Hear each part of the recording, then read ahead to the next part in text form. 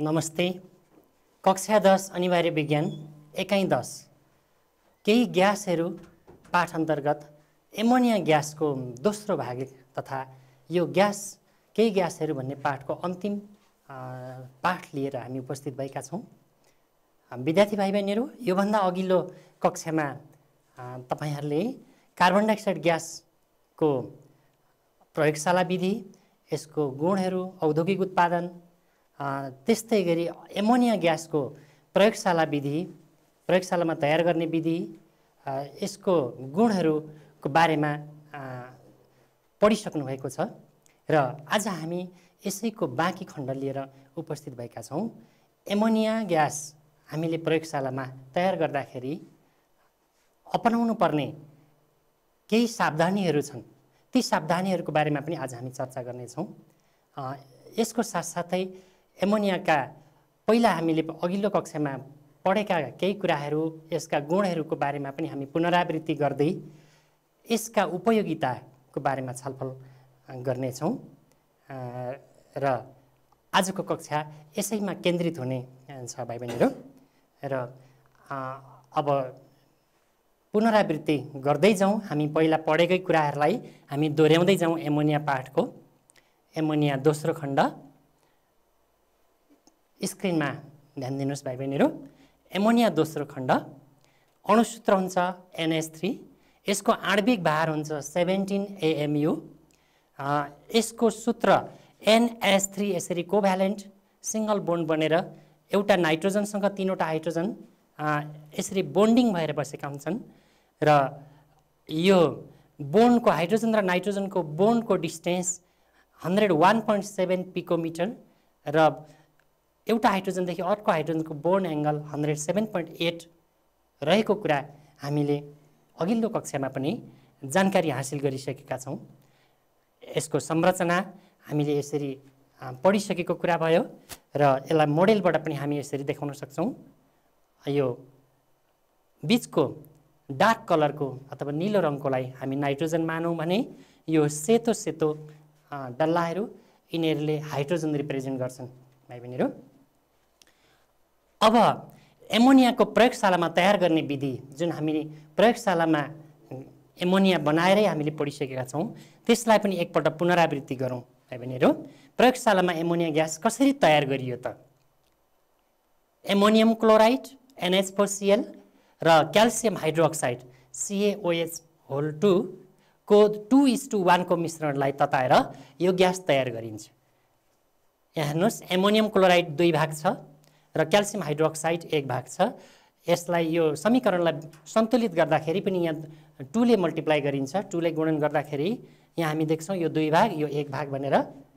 र त्यसपछि calcium chloride plus water plus ammonia gas, यसरी एमोनिया तयार हुन्छ भनेर हामीले यो पढिसकेको कुरा। र एमोनिया ग्यास कस्तो प्रकारको ग्यास हो त? यो हावाभन्दा हलुका हुनाले हावालाई तलतिर विस्थापन, downward displacement of air विधिबाट gas जारमा जम्मा गरिन्छ भन्ने बारेमा पनि तपाईहरूले प्रयोगशालामा एमोनिया बनाएको कुरा हेरिसक्नु भएको छ र यो बुझिसक्नु भएको कुरा। खालि मैले यसलाई दोहोऱ्याउन मात्रै चाहेको। र हामीले प्रयोगशालामा एमोनिया यसै गरी तयार गर्छौँ। यहाँ हेर्नुहोस्, यहाँ hard glass test ट्युबमा ammonium chloride 2 भाग र क्याल्सियम हाइड्रोक्साइडको मिश्रण 1 भाग राखेर यसलाई तताइएको छ। यहाँ यो हार्ड ग्लास टेस्ट ट्युब कडा काँचको नलीलाई केही हल्का ढल्काएर राखिन्छ र यहाँ डेलिभरी ट्युब, यो लाइम टावर, क्याल्सियम अक्साइडको टावर मार्फत यो ग्यास जारमा जम्मा गरिन्छ।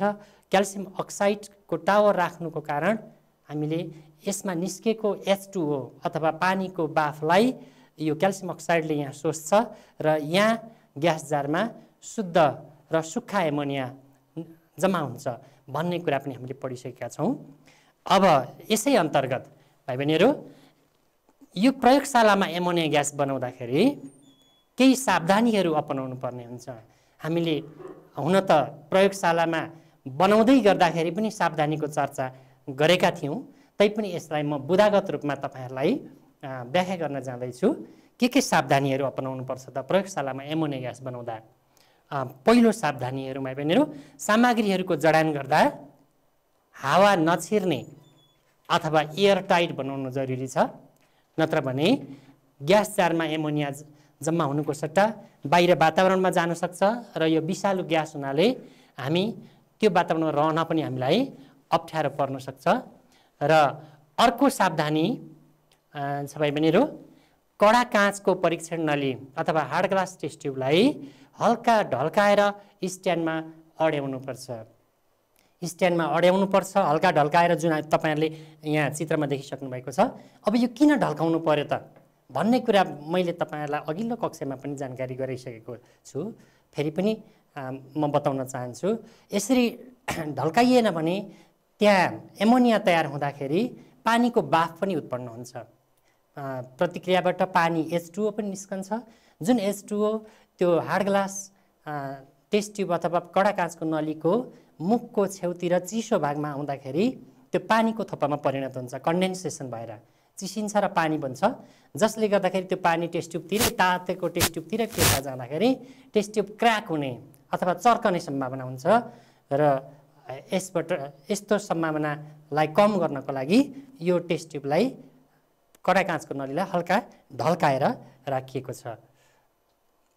अब त्यस्तै गरी अर्को ध्यान दिनुपर्ने कुरा, डेलिभरी ट्युबलाई क्विक लाइमको टावर, क्विक लाइम अथवा calcium oxide, quick Lime or calcium अक्साइडको टावरसँग जोडेर ग्यास जारमा पठाउनुपर्छ, जुन यहाँ चित्रमा देखाइएको छ। यो क्याल्सियम अक्साइडको टावरसँग हामी हुन त क्याल्सियम अक्साइडको टावर बिना पनि एमोनिया त बनाउन सक्छौँ, परीक्षण पनि सम्भव हुन्छ, तर शुद्ध एमोनिया पाउनको लागि यो टावर जरुरी हुन्छ। र अर्को छ ग्यास जारलाई तलतिर फर्काएर स्ट्यान्डमा अड्याउने। भाइ बहिनीहरू, यहाँ हेर्नुहोस्, यो ग्यास जार चाहिँ तलतिर फर्काएको छ। यसको कारण के होला? पक्कै पनि तपाईँहरूले यो बुझिसक्नु भएको कुरा हो, किनभने एमोनिया ग्यास हावाभन्दा हलुका छ र एमोनिया ग्यास माथि जम्मा हुन्छ र हावालाई यसले तलतिर विस्थापन गर्छ। त्यही भएको हुनाले यसलाई तलतिर फर्काएर राख्नुपर्छ। हावाको तलतिर विस्थापन विधिबाट यसलाई जम्मा गर्नको लागि यसो गरिएको हो। र त्यस्तै अर्को, परीक्षण गर्न भिजेको लिटमस पेपर मात्र प्रयोग गर्ने। सुक्खा लिटमस पेपर जस्तै एमोनिया ग्यासले रातो भिजेको लिटमस पेपरलाई निलो रङमा परिणत गर्छ भन्ने कुरा हामीले प्रयोगबाट देखिसकेको कुरा हो। र यहाँ लिटमस पेपरलाई भिजाइएन भने एमोनियाले त्यो लिटमससँग प्रतिक्रिया गर्न सक्दैन, किनभने भिजेको लिटमसमा पानी हुन्छ र एमोनियाले पानीसँग प्रतिक्रिया गर्दा एमोनियम हाइड्रोक्साइड बनाउँछ, जसको फलस्वरूप लिटमस पेपर निलो रङमा परिणत हुन्छ। किनभने एमोनियम हाइड्रोक्साइड भनेको अल्काली हो, नरम अल्काली हो। अल्काली अथवा क्षारले रातो लिटमसलाई निलो रङमा परिणत गर्छ। र त्यस्तै अर्को हामीले ध्यान दिनुपर्ने कुरा, सावधानीमा एमोनियम क्लोराइड NaCl र क्याल्सियम हाइड्रोक्साइड CaOH2 को 2:1 को मिश्रणको अनुपात त 2:1 हुनै पर्यो। एमोनियम क्लोराइड 2 भाग र क्याल्सियम हाइड्रोक्साइड 1 भाग हुनुपर्छ, तर यसलाई घोल नपारी, पानीमा नघोल्ने र ठोस रूपमै प्रयोग गर्नुपर्छ भाइ बहिनीहरू। र जुन यो कडा काँचको नलीभित्र यहाँ झोल अवस्थामा राखिएको छैन, यो ठोस अवस्थामा एमोनियम क्लोराइड र क्याल्सियम हाइड्रोक्साइडको मिश्रण राखिएको छ र यसलाई तताउँदा एमोनिया ग्यास यसरी तयार गर्न सकिन्छ। र यी त भए भाइ बहिनीहरू प्रयोगशालामा एमोनिया ग्यास तयार गर्दा अपनाउनु पर्ने सावधानीहरू, प्रिकसन्सहरू। र यी प्रिकसनहरू, सावधानीहरू हामीले मनन गर्नु जरुरी छ, किनभने प्रयोगशालामा कति कामहरू जटिल हुन सक्छन्। काम गर्दा गर्दै प्रयोगशाला सफल हुन्छ भन्ने छैन, त्यहाँ रसायनहरू विषालु हुन सक्छन् र विस्फोटनको डर हुनसक्छ। यी यस्ता सावधानीहरू हामीले अपनाउनु पर्ने हुन्छ। ग्यास बनाउने क्रममा चाहिँ एयर टाइट गरिएन भने हावा लिक हुनसक्छ। र तपाईँहरूले एमोनिया र कार्बन डाइअक्साइड ग्यासको हामीले छलफल गऱ्यौँ, तर कक्षा 9 मा तपाईँहरूले हाइड्रोजन बनाउने, अक्सिजन बनाउने, नाइट्रोजन बनाउने विधि पनि अध्ययन गरिसक्नु भएको छ। र हाइड्रोजन बनाउने क्रममा यदि यसरी एप्रोटसहरू अथवा सामग्रीहरू एयर टाइट भएन, त्यसबाट लिकेज भयो भने हाइड्रोजन बाहिर लिक हुँदाखेरि त्यो आफै बल्न सक्छ र आफै बल्दाखेरि त्यहाँ विस्फोटनको सम्भावना पनि हुनसक्छ। र यस्ता सावधानीहरू हामीले अपनाउनु जरुरी हुन्छ भाइ बहिनीहरू प्रयोगशाला विधिमा। र यसै गरी एमोनिया ग्यास तयार गर्ने अरू तरिका पनि छन् भाइ बहिनीहरू। प्रयोगशाला विधिमा त हामीले एमोनियम क्लोराइड र क्याल्सियम हाइड्रोक्साइडको मिश्रणलाई तताएर तयार गर्यौँ भने अरू विधि के छन् त एमोनिया तयार गर्ने, ती विधिहरूको बारेमा पनि हामी छलफल गरौँ न त। एमोनिया ग्यास तयार गर्ने अरू विधिहरू, र यहाँ हेर्नुहोस् पहिलो विधि छ एमोनियम लवणलाई तताएर। Ammonium carbonate, ammonium chloride, ammonium sulphate, ammonium, यिनीहरू एमोनियम लवण हो भाइ बहिनीहरू। र यसमा एमोनिया रहेको हुन्छ र ammonium carbonate, ammonium chloride, ammonium सल्फेटलाई तताउँदाखेरि पनि एमोनिया ग्यास तयार गर्न सकिन्छ, जसलाई कुनै अर्को मिश्रण जरुरी हुँदैन। NH4 ammonium कार्बोनेटलाई तताउँदा ammonia plus water plus carbon dioxide gas निस्कन्छ। त्यस्तै गरी एमोनियम लवणलाई कडा क्षारसँग प्रतिक्रिया गराएर पनि एमोनिया ग्यास तयार गर्न सकिन्छ। हामीले क्याल्सियम हाइड्रोक्साइड पनि क्षार हो भाइ बहिनीहरू, तर त्यो नरम क्षारमा पर्छ र त्यसलाई तताएर हामीले एमोनिया निकालेका थियौँ एमोनियम क्लोराइडसँग, तर यहाँ कडा क्षारसँग सिधै प्रतिक्रिया गराएर पनि एमोनिया ग्यास निकाल्न सकिन्छ। जस्तै ammonium chloride plus KOH potassium hydroxide प्रतिक्रिया गर्दा KCl potassium chloride plus water plus ammonia gas यसरी निस्कन सक्छ। त्यस्तै गरी कडा क्षार भन्ने बित्तिकै हामी KOH र NaOH सोडियम हाइड्रोक्साइडलाई पनि कडा क्षारको रूपमा लिन सकिन्छ भाइ बहिनीहरू। जस्तै एमोनियम सल्फेट, यसको ठाउँमा एमोनियम क्लोराइड पनि हुनसक्छ, एमोनियम कार्बोनेट पनि हुनसक्छ, र NaOH सोडियम हाइड्रोक्साइडसँग प्रतिक्रिया गराउँदा Na2SO4 sodium sulphate plus water plus ammonia gas. यसरी एमोनिया ग्यासलाई हामी अरू विधिबाट पनि तयार गर्न सक्छौँ, जुन प्रयोगशाला विधिभन्दा यिनीहरू केही फरक छन्। र भाइ बहिनीहरू प्रयोगशालामा एमोनिया ग्यास तयार गर्ने विधि बाहेक अरू पनि विधिबाट हामी एमोनिया ग्यास तयार गर्न सक्ने रहेछौँ। र हामीले भर्खरै पढेअनुसार एमोनियम लवण जस्तै sodium ammonium carbonate, ammonium chloride, ammonium sulphate जस्ता लवणहरूलाई तताएर पनि एमोनिया ग्यास प्राप्त गर्न सकिने रहेछ। त्यस्तै यस्ता एमोनियम लवणहरूलाई कडा क्षारसँग अथवा कडा अल्काली जस्तै पोटासियम हाइड्रोक्साइड, सोडियम हाइड्रोक्साइडसँग प्रतिक्रिया गराएर पनि एमोनिया ग्यासको उत्पादन गर्न सकिने रहेछ। र अब छलफल गरौँ भाइ बहिनीहरू, एमोनियालाई प्रयोगशालामा मात्र होइन हामी औद्योगिक उत्पादन गर्नु जरुरी छ। उद्योगमा एमोनिया प्रशस्त आवश्यक पर्छ, किनभने एमोनियालाई रासायनिक मल बनाउन प्रयोग गरिन्छ। रासायनिक मल बनाउने मुख्य यो नाइट्रोजन मल बनाउने मुख्य कच्चा पदार्थको रूपमा प्रयोग गरिने भएको हुनाले उद्योगमा एमोनियालाई कसरी उत्पादन गर्ने त, औद्योगिक उत्पादनको बारेमा चर्चा गरौँ न त। एमोनियाको औद्योगिक उत्पादन औद्योगिक स्तरमा 1 भाग नाइट्रोजन र 3 भाग हाइड्रोजन 1:3 को मिश्रणलाई निम्न अवस्थामा प्रतिक्रिया गराएर एमोनिया ग्यास तयार गर्न सकिन्छ। जस्तै अवस्था के त, पहिलो नम्बरमा छ त्यो प्रतिक्रिया गराउन ताप 500 डिग्री सेल्सियस दिने, 500 डिग्री सेल्सियस, र चाप दिनुपर्छ भाइ बहिनीहरू 250 एटमोस्फियर।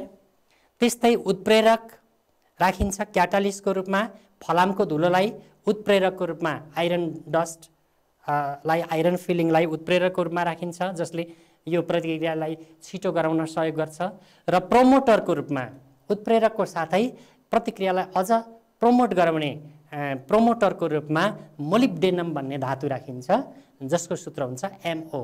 मोलिब्डेनमलाई प्रोमोटर र फलामको धुलोलाई उत्प्रेरक राखी 500 डिग्री सेल्सियसको तापक्रममा 250 एटमोस्फेरिक प्रेसरमा प्रतिक्रिया गराउँदा एमोनिया ग्यास बनाउन सकिन्छ। र यसको समीकरण म यहाँ देखाउँछु तपाईहरुलाई। N2 plus H2 NH3 N2 plus H2 NH3 यहाँनिर सन्तुलन गरेर हेरौँ है भनेर 2NH3 यहाँ N2 plus 2 3 जा 6 हाइड्रोजनको अगाडि 3 राखौँ N2 + 3s2 2NH3 यो नाइट्रोजन यो 1 भाग भयो यो 1 पार्ट छ भने यो 3 पार्ट छ 3 भाग 1:3 को मिश्रण यहाँ छ र यहाँनिर एमोनिया उत्पादन भएको छ तर यसको लागि अवस्था 500 डिग्री सेल्सियस तापक्रम चाहिन्छ 250 एटमोस्फेरिक प्रेसर चाहिन्छ र आइरन Fe यो क्याटालिस्टको रूपमा उत्प्रेरकको रूपमा र मोलिब्डेनम चाहिँ प्रोमोटरको रूपमा यसरी यो प्रतिक्रियाबाट उद्योगमा औद्योगिक स्तरमा एमोनियाको उत्पादन गर्न सकिन्छ भाइ बहिनीहरु र यसरी औद्योगिक रूपमा उत्पादन गरिएको एमोनिया विभिन्न कामको लागि उपयोग गरिन्छ उद्योगहरुमा र यो विधिलाई सर्वप्रथम जर्मन रसायनशास्त्री फ्रिज हेबरले सन् 1913 मा पत्ता लगाएका हुनाले यसलाई अर्को पनि नाम दिएको छ भाइ बहिनीहरु हेबर्स प्रोसेस पनि भनिन्छ हेबर्स प्रोसेसबाट एमोनिया ग्यास कसरी उत्पादन गरिन्छ त भन्ने बारेमा हेबर्स प्रोसेसको एउटा चित्र अथवा त्यो प्रयोग गरिने तरिका उत्पादन गरिने तरिका यहाँ म देखाउन गइरहेको छु तपाईहरुलाई समीकरण फेरि पनि यहाँ मैले बताउँदै छु N2 + 3s2 2NH3 जसमा 500 डिग्री सेल्सियस तापक्रम 250 एटमोस्फेरिक प्रेसर र आइरन क्याटालिस्ट र मोलिब्डेनम प्रोमोटरको रूपमा राखिन्छ र यहाँ हेर्नुस् भाइ बहिनीहरु यो एउटा हेबर्स प्रोसेसको एमोनिया तयार गर्ने उद्योगमा एमोनिया तयार गर्ने एउटा विधि छ र यहाँनिरबाट 1 भोल्युम भनेको 1 भाग नाइट्रोजन र 3 भोल्युम भनेको 3 भाग हाइड्रोजन यसबाट पास गरिन्छ पठाएपछि यहाँनिर कम्प्रेसरमा 200 देखि 900 एटमोस्फेरिक प्रेसर यहाँ डेभलप गरिन्छ हुन त विभिन्न बुकहरुमा पुस्तकहरुमा 200 देखि 900 एटमोस्फेरिक प्रेसर दिने भनिएको छ र हाम्रो पाठ्यपुस्तकमा 250 एटमोस्फेरिक प्रेसर राखिएको छ र धेरै चाप अथवा प्रेसर दिँदाखेरि विस्फोटनको सम्भावना पनि हुन सक्छ भन्ने कुरा छ त्यसैले चाप चाहिँ ठिक्क दिनुपर्ने हुन्छ 900 नै पुर्याउनु जरुरी छैन भन्ने भनाइ छ एमोनिया चाहिँ क्रमैसँग निस्कन सक्छ यो कम्प्रेसरबाट यसरी यो मिश्रणलाई यहाँबाट यहाँ यता पठाइन्छ भाइ बहिनीहरु त्यसपछि यहाँ जान्छ यो क्याटालिस्ट च्याम्बर यहाँनिर 500 डिग्री सेल्सियस अथवा यहाँ 700 केल्भिन भनेर केल्भिनमा टेम्परेचर उल्लेख गरिएको छ यहाँ एमोनिया कन्भर्टर च्याम्बर हो यो र यसमा नाइट्रोजन प्लस हाइड्रोजनको 1:3 को मिश्रण बाट यहाँ यो मिश्रणलाई यो कम्प्रेसरमा तताइसकेपछि यहाँ NH2 + N2 + S2 को यो मिश्रण हुँदै यो यहाँ गएर कन्डेन्सरमा जान्छ भाइ बहिनीहरु कन्डेन्सर यो चाहिँ यसमा फ्रिजिङ गर्छ चिसो गराउने ठाउँ यो कन्डेन्सर र कन्डेन्सरमा गइसकेपछि यहाँबाट बनेको एमोनिया लिक्विड एमोनिया झोल एमोनियाको रूपमा प्राप्त हुन्छ र यसरी प्राप्त भएको एमोनिया अब सम्पूर्ण रूपमा एमोनिया नसकेको पनि हुन सक्छ भाइ बहिनीहरु र बाँकी रहेको नाइट्रोजन र हाइड्रोजनलाई फेरि यहाँबाट रिसाइकल गरेर रिसर्कुलेसन पम्पमा हुँदै अघिकै ठाउँमा आइपुग्छ फेरि कम्प्रेसन च्याम्बरमा आइपुग्छ र यो यसको केही भाग यहाँ क्याटालिस्ट च्याम्बरमा पनि जान सक्छ र बाँकी रहेको सम्पूर्ण यहाँ एमोनिया भएर यो लिक्विड एमोनियाको रूपमा प्राप्त हुन्छ यसरी हेबर्स प्रोसेस मार्फत औद्योगिक स्तरमा एमोनिया ग्यास तयार गर्न सकिन्छ र यसरी तयार गरेको एमोनिया ग्यासलाई उद्योगहरुमा रासायनिक मल लगायतका एमोनियम कम्पाउन्डहरु लुगा धुने सोडा र विस्फोटक पदार्थमा पनि यसको प्रयोग हामी पछि प्रयोगमा पढ्ने छौं त्यस्तो कामको लागि एमोनिया अत्याधिक प्रयोग गर्न सकिन्छ र भाइ बहिनीहरु अब हामीले अघिल्लो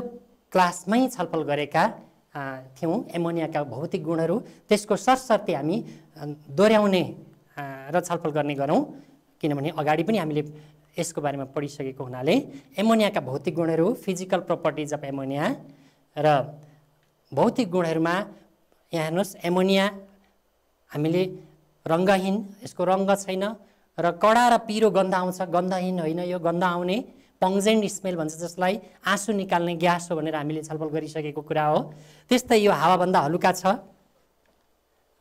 र यो क्षारीय वा बेसिक अल्काली गुण देखाउँछ, यसले अल्कालाइन क्यारेक्टर देखाउँछ। र भिजेको रातो लिटमसलाई, जसको कारण भिजेको रातो लिटमस पेपरलाई यसलाई निलो बनाउँछ भन्ने कुरा पनि हामीले छलफल गरिसकेका छौँ, प्रयोगबाट देखिसकेका छौँ। पानीमा अत्यन्त घुलनशील छ र घुलेर यसले अल्काली, जुन अल्कालीलाई एमोनियम हाइड्रोक्साइड भनिन्छ, एमोनियम हाइड्रोक्साइड बनाउँछ। र -33.4 डिग्री सेल्सियस अथवा -27.94 डिग्री फरेनहाइटमा यो तरल हुन्छ र -78 डिग्री अथवा -107.86 डिग्री तापक्रममा यो ठोस व्हाइट क्रिस्टल बन्छ भनेर पनि हामीले छलफल गरिसकेका छौँ भाइ बहिनीहरू। र यो ग्यास आफू बल्दैन र अरूलाई बाल्न पनि मद्दत गर्दैन। अब यहाँ हेर्नुहोस्, हामीले प्रयोगशालामा देखेको प्रयोग यहाँ स्क्रिनमा अलि मधुरो आइरहेको छ। तपाईहरु यहाँ हेर्नुहुन्छ, यो रातो लिटमस हो र यसलाई एमोनियाको सोलुसनमा डुबाउँदा यहाँ निलो रङमा परिणत भएको देखाइएको छ।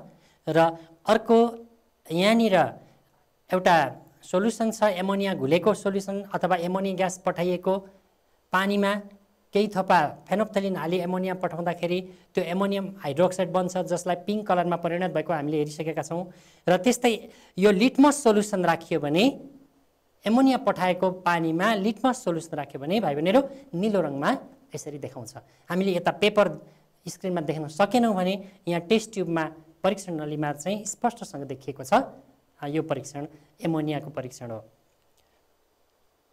र त्यसै गरी एमोनियाका रासायनिक गुणको पनि सरसर्ती चर्चा गरौँ भाइ बहिनीहरू। मैले तपाईहरुलाई बोर्डमा यसको प्रतिक्रियाका बारेमा लेखेर देखाएको थिएँ, त्यो फेरि दोहोर्याउँ। एमोनिया पानीसँग प्रतिक्रिया गर्दा एमोनियम हाइड्रोक्साइड बन्छ।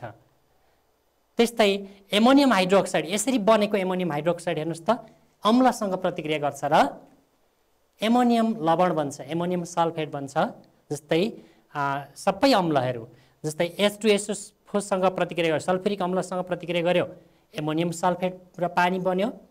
त्यस्तै गरी हाइड्रोक्लोरिक एसिड हाइड्रोक्लोरिक अम्लसँग प्रतिक्रिया गर्छ, एमोनियम क्लोराइड बन्छ। त्यस्तै नाइट्रिक अम्ल नाइट्रिक एसिडसँग प्रतिक्रिया गर्छ, एमोनियम नाइट्रेट बन्छ। यो ammonium sulphate, ammonium chloride, ammonium नाइट्रेटहरू के को लागि प्रयोग गरिन्छन् भनेर हामीले छलफल गरेका थियौँ। यो रासायनिक मलमा प्रयोग गरिन्छ, जुन हामी यसको उपयोगितामा फेरि चर्चा गर्नेछौँ। त्यस्तै गरी ammonium chloride plus ammonia plus HCl hydrochloric एसिडसँग, एमोनियालाई सिधै अम्लसँग एसिडसँग प्रतिक्रिया गराउन पनि सकिन्छ। र NH4Cl HClसँग NH4Cl बन्यो, जुन व्हाइट फ्युम भनेको कुहिरो जस्तो, बादल जस्तो रङ देखा पर्छ भाइ बहिनीहरू यो प्रतिक्रियाबाट, जसलाई व्हाइट फ्युमले जनाइन्छ। त्यस्तै एमोनिया सल्फ्युरिक अम्लसँग सिधै प्रतिक्रिया गर्दा एमोनियम सल्फेट बन्छ। त्यस्तै गरी एमोनिया ग्यास हाइड्रोक्लोरिक नाइट्रिक अम्लसँग प्रतिक्रिया गर्दा एमोनियम नाइट्रेट बन्छ। त्यस्तै गरी एमोनिया अक्सिजनसँग बल्दाखेरि नाइट्रोजन प्लस वाटर पनि आउँछ भाइ बहिनीहरू, नाइट्रोजन प्लस वाटर आउँछ। र त्यस्तै ammonia carbon डाइअक्साइडसँग 1500 degree Celsius 1500 degree सेल्सियसमा हामीले ततायौँ भने यहाँ NH2CO NH2 भन्ने एउटा रसायन बन्छ, जुन एकदम उपयोगी रसायन हो। त्यसलाई के भनिन्छ भाइ बहिनीहरू? युरिया भनिन्छ। र 1500 डिग्री सी र प्रेसर दिँदाखेरि युरिया रासायनिक मलमा प्रयोग हुने नाइट्रोजन युक्त रासायनिक मल युरिया बन्छ। र यहाँ एउटा डायग्राम, एउटा चित्र देखाइएको छ भाइ बहिनीहरू। यो के होला तपाईहरु अनुमान गर्नुहोस् त। यहाँ मैले NH3 plus HCl NH4Cl white fumes भनेर भनेको छु नि। यो कडा हाइड्रोक्लोरिक अम्ल कङ्क HCl मा यो एमोनिया सोलुसन अथवा एमोनिया ग्यास पास गरियो भने यस्तो कुहिरो जस्तो, बादल जस्तो निस्किन्छ प्रतिक्रिया गरेर। र यो के होला? यो एमोनियम क्लोराइड हो। एमोनियम क्लोराइडले यसरी कुहिरो जस्तो, बादल जस्तो प्रतिक्रिया दिन्छ। र यसरी एमोनियाका रासायनिक गुणहरूको पनि हामीले सरसर्ती चर्चा गरिसक्यौँ भाइ बहिनीहरू। यहाँनिर 4NH3 plus 3O2 2N2 plus 6H2O ammonia ग्यासलाई अक्सिजनसँग यो बाल्न पनि सकिन्छ र बल्दाखेरि यसले नाइट्रोजन र वाटर दिन्छ भन्ने प्रतिक्रिया पनि यहाँ हेर्नुभयो। र अब हामी एमोनियाको उपयोगतिर लागौँ भाइ बहिनीहरू। एमोनियाको उपयोग, युजेज अफ एमोनिया। एमोनियालाई के को लागि उपयोग गरिन्छ त हेर्नुहोस् त। पहिलो उपयोग रासायनिक मल बनाउन, युरिया जस्तै NH2CO NH2, NH4 NH4 NO3 NH4 3PO4 यिनीहरूको नाम फेरि ध्यान दिनुहोस् भाइ बहिनीहरू। यसलाई युरिया भन्छ, यसलाई ammonium sulphate, NH4 NO3 ammonium nitrate र NH4 3PO4 भनेको एमोनियम फस्फेट। यी रासायनिक मलमा प्रयोग गरिने एमोनियम लवणहरू हुन् भाइ बहिनीहरू। यी उत्पादन गर्नलाई एमोनिया ग्यासको जरुरी हुन्छ, जुन हामीले अघि प्रतिक्रियाबाट पनि हेरिसकेका छौँ। तपाईहरुलाई अर्को एउटा फिगर देखाउँदैछु म। तपाईहरु अनुमान गर्नुस् त यो के को डायग्राम होला। हेर्नुस्, तपाईहरुले हाम्रो दैनिक जीवनमा प्रयोग हुने वस्तुहरू अन्तर्गत यो मल, रासायनिक मलको बारेमा पढ्नु भएको छ। यो रासायनिक मल हो। यो रासायनिक मल यो माथिका मध्ये यो युरिया हो भाइ बहिनीहरू। युरियाको यो मोडेल यहाँ देखाएको छ। यसरी दानेदार रूपमा, क्रिस्टलको रूपमा युरिया मल बजारमा उपलब्ध छ र यसरी यस्तो रासायनिक मल प्रयोग गरी यो अहिलेको आधुनिक खेतीपाती प्रणालीमा यस्तो रासायनिक मलहरू, नाइट्रोजन बढाउने मलहरूको प्रयोग गरिन्छ र खेतीपातीको उर्वरा शक्ति बढाउन रासायनिक मलको पनि उत्तिकै जरुरी छ। हुन त रासायनिक मलले गर्दाखेरि वातावरणीय प्रदूषण भइरहेको छ, हाम्रो वातावरण बिग्रिरहेको छ भन्ने बारेमा हामीले छलफल चर्चा गरिरहेका छौँ।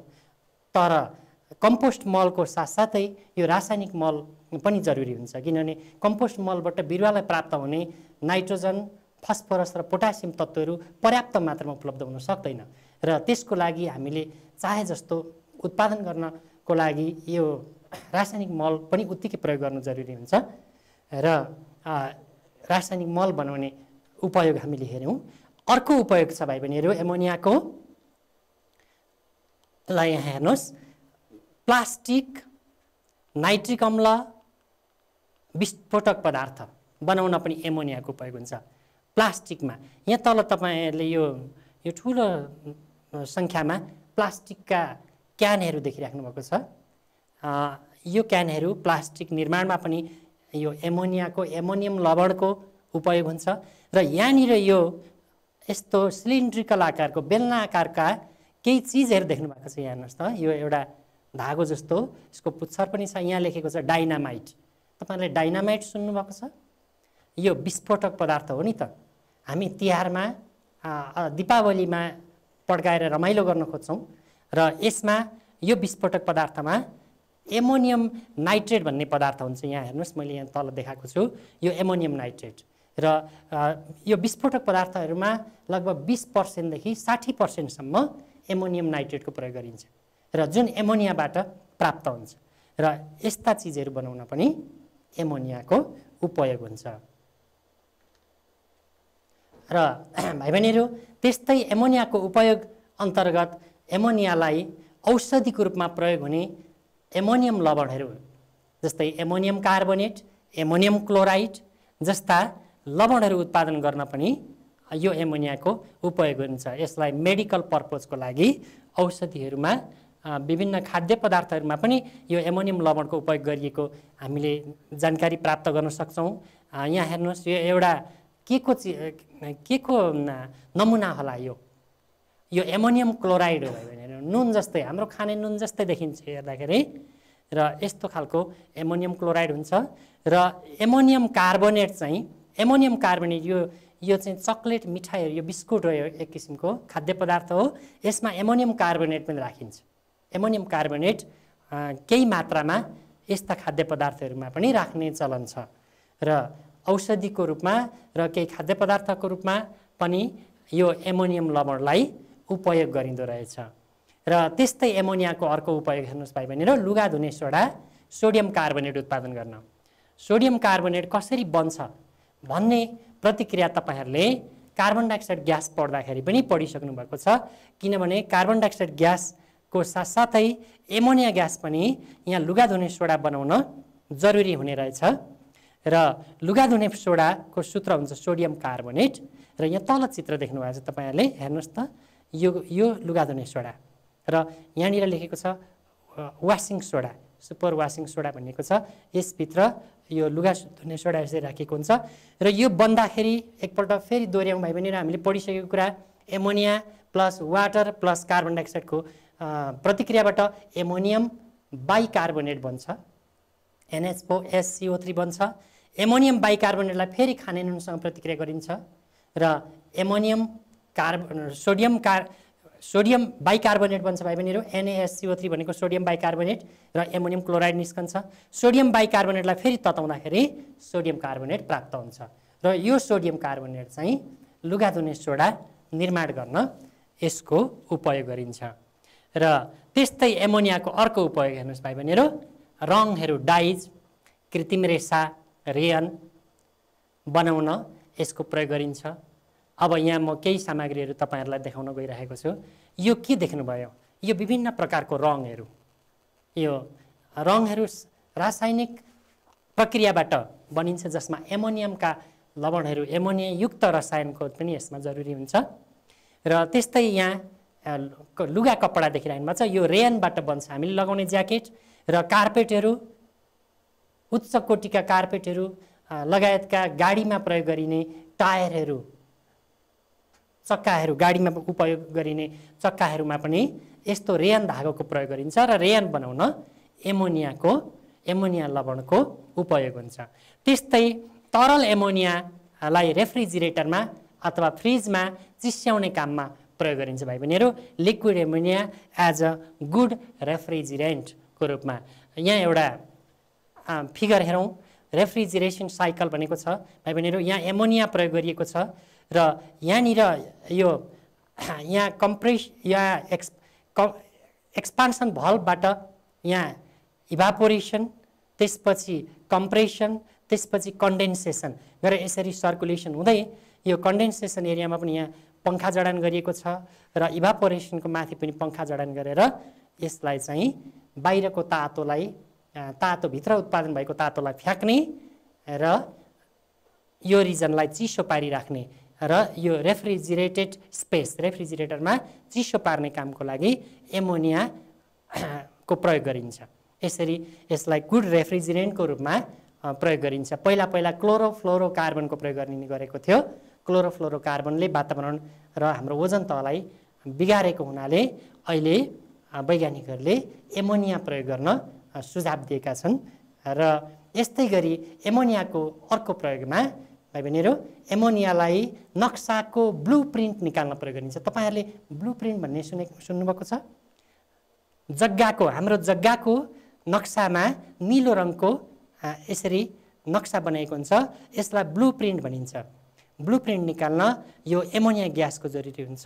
यी यस्ता नक्साहरू र घर बनाउने नक्साहरू, इन्जिनियरिङ नक्साहरू यदि हामीले कुनै सरकारी कार्यालयबाट, नापी विभागबाट, मालपोत कार्यालयबाट यसको उपयोग जग्गा पासको लागि उपयोग गरिन्छ, त्यस्ता नक्साहरू एमोनिया प्रिन्टबाट निकाल्ने गरिन्छ। त्यस्तै अर्को उपयोग हेरौँ भाइ बहिनीहरू, यहाँ हेर्नुहोस्, तेल तथा ग्रिज हटाउने क्लिन्जिङ एजेन्टको रूपमा एज अ क्लिन्जिङ एजेन्ट एमोनियाको प्रयोग गरिन्छ।